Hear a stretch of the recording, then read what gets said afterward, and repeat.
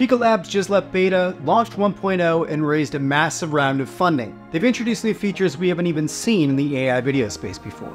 In this video, I'm going to give you an idea of who runs Pika Labs and walk you through the new 1.0. Let's get started.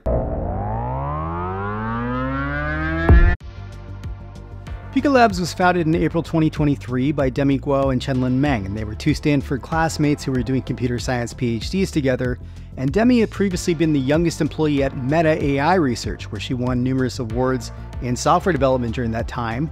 And the two founders were inspired by Runway, which is a generative AI video startup that's recently reached a $1.5 billion valuation. So Demi and Chenlin submitted an AI film together at Runway's 2023 AI Film Festival, and they lost. During the contest, they became frustrated though with Runway's UI and started to consider how they might do things differently if they were running that company themselves. So soon after that, they started brainstorming, and Pika Labs was launched on a Discord in a free and popular beta in this space. In less than a year, Pika Labs has been used by over 500,000 people and has gone on to raise $55 million now from strategic investors in generative AI. Pretty much everybody who's backed it is a big name in AI themselves, and Adam D'Angelo is one of them, and he's the OpenAI board member who controversially voted out Sam Altman as CEO. A lot of what Demi and Chenlin are trying to accomplish with Pika 1.0 is around the user interface and making it easy for anyone to make a great AI video. In the Pika 1.0 interface, they've taken the dark and minimalist style of Runway and played with adding more tools without losing the minimalist style.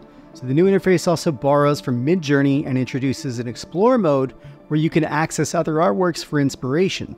The fundamentals of the functionality of the Pika Discord have actually all been carried over, so a lot of the things that you're familiar with are just there in different formats. And Pika is going to be releasing a mobile app as well. So this new interface unlocks a sea of new features for us, so let's dive right into what those are. An unexpected new feature is video to video, and this allows you to transform an existing video into another style with a text prompt. This is something we've seen previously in early versions of Runway Gen 1, Kyber, and Pika seems to have the most polish on their video to video model, though I wouldn't put it past Runway to update Gen 1 soon in a competition with them. Maybe the most valuable to content creators is the ability to use AI to manipulate aspect ratios. So Pika's aware most content creators don't just want it widescreen, they also want to be able to put it in formats for TikTok, Instagram, YouTube Shorts. So they built in a feature that can use generative AI to help expand the canvas of a video and flawlessly fill in the unused space so the video looks great in any format.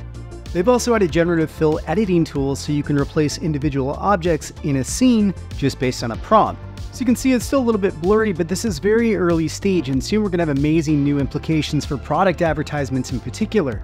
If you're in the business of entertainment, you're probably most looking forward to the high quality of CGI animation that we're seeing. And this is the first time for sure that we've seen anything like this for text to video that could be passed off potentially as work from Pixar or DreamWorks to the untrained eye.